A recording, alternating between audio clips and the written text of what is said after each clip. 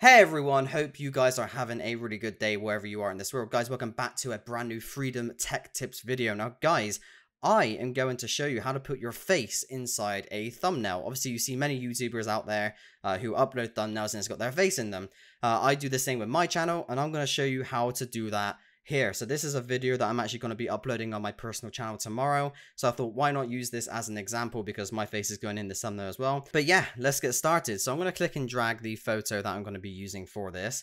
Boom, there I am. Look at me, all shocked because I actually had fun in Destiny 2. Not the most amazing time in Destiny 2 right now, so comes at a bit of a shocker. So once you've got your picture in there, you want to go to the right-hand side and you'll see the picture that you've just placed here and it's got like a little thumbnail next to it. Double click on that and it will open up the picture in a new tab.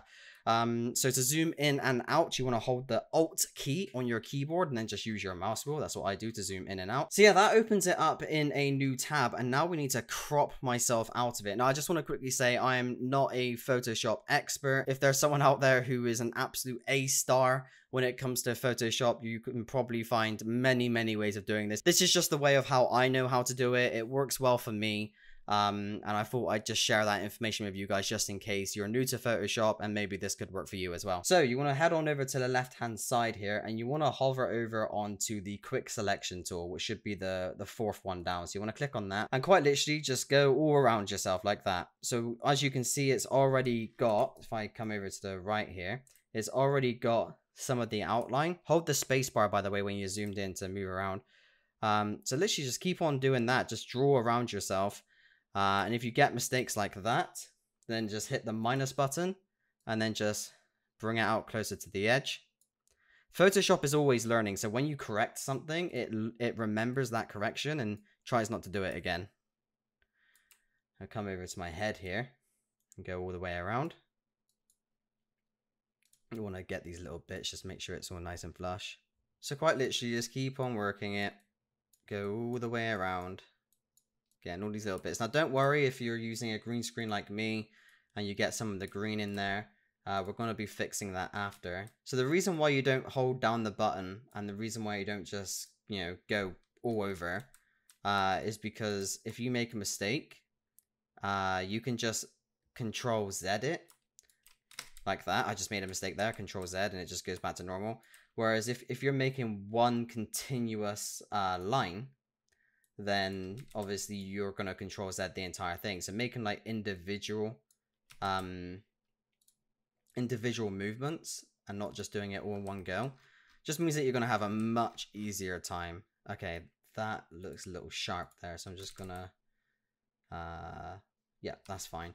Okay, cool. So I've got the complete outline of my face, so I want to right click in the background and hit select inverse, and now it completely selects everything, as in just me. So it completely selects me because all I did was I went around the outline of the background. Inverting it selects the outline of everything that I haven't selected, and obviously the only thing I didn't select was myself, so it's completely selected me. Press V on your keyboard to go back to your standard mouse and then just click and drag yourself out of that. Head it back on over to the main screen. Now this is when you're going to see my face quite large. It's going to blow up. Boom, there I am. Okay, so delete the one in the background. We don't need that. Control T to resize it. And we're going to place myself over in the corner. This is just a tradition that I usually do for my thumbnails. I usually have a structure that I follow. So that is what I'm going to have it to look like. So obviously I don't want my face covering up the text. So I'm going to click and drag it down below the text. And I also have like a hue and saturation tab, which means that my face is a little bit more alive rather than dead like it usually is. As you can see, we still have some rough edges here. This is the very basic way of taking your face out of a picture. And obviously you don't have to just do this with your face. This works with other things as well. But these edges are still a little bit rough and you can still see some green screen over in the hair just here. So what you want to do is zoom all the way in. And I usually start from this side. Head on over to your eraser tool just here. And I'll show you my settings here. I've got the size on 15. And the hardness on 20%. Now, decreasing the hardness means that rather than having a complete cut when you're erasing something, it actually smooths out the edges. So I'll show you a little example here. See this edge just here, and you've got some green coming out of it? There you go. See how it's like fading into the background? It just makes for a much cleaner finish. It doesn't look so sharp. And because obviously you've got something in the background, it means that you will have it blended in nice and easy there. So I'm just going to quickly work my way around that, especially the hair. The hair is something that I always find myself to...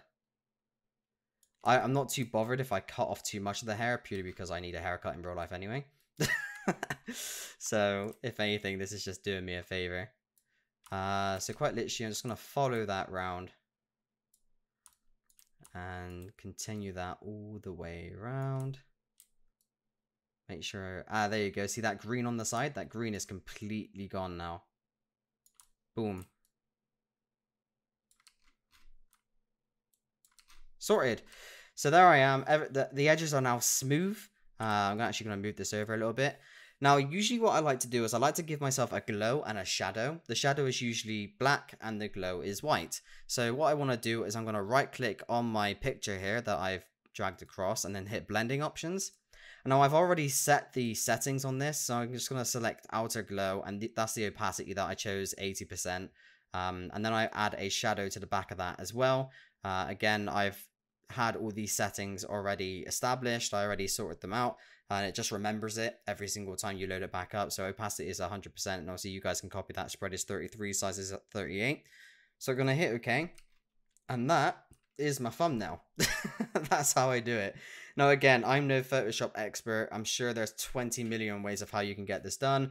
I'm fairly sure if you're a Photoshop professional out there, you're going to look at this and go, hang on, you could have done it this way. But I don't know. I'm a noob when it comes to this sort of thing. But it works for me. I've done it in all of my videos and it looks fine. Anyway, guys, I really hope you enjoyed this video. I hope this actually gave you some useful information on how you can actually put your face into your thumbnails just like other YouTubers do it.